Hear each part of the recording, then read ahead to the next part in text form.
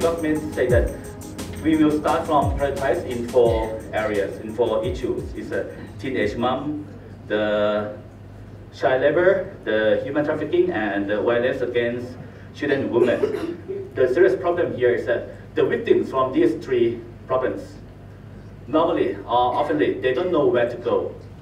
They don't know which agency to go, because all of the agencies in Thailand, including the Ministry of Public Health, Ministry of Education, Ministry of Labor, Ministry of Social Development and Human Security, they all have that kind of window to go.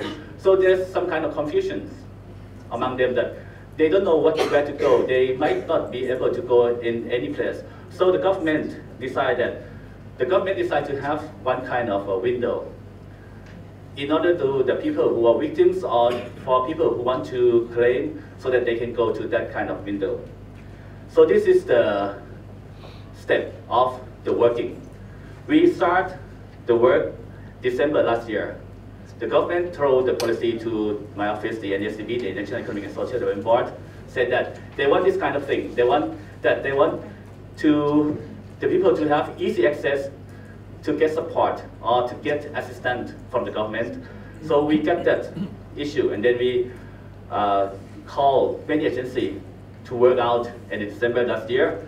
And then we have a Prime Minister workshop, the first time in 26 January. This is the first workshop. And then the government, by the Prime Minister, set up that, okay, we're gonna try to design the one-stop service center at the first time.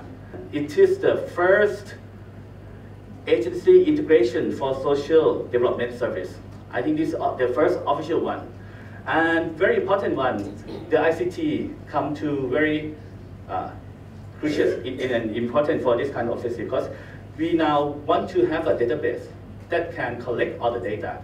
And linked to what we already said yesterday, this database use the citizen ID, the 13 digits of Thailand, because this will be easy for the long-term policy that we want to have kind of the citizen database that use the 13 digits for anything that they get benefit from the social service from the government. So we first prioritize with this OSCC.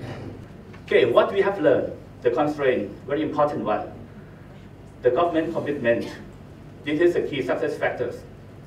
If the government commit to do it, it is kind of one of the, how to say, the door is open, because the government said you have to do it. The government agency will do it in Thailand.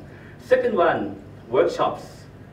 If you have to pass through many workshops, and the workshop has to be combined with many agencies, all agencies that work with this kind of assistance, until you get kind of agreement of the process of the SCC.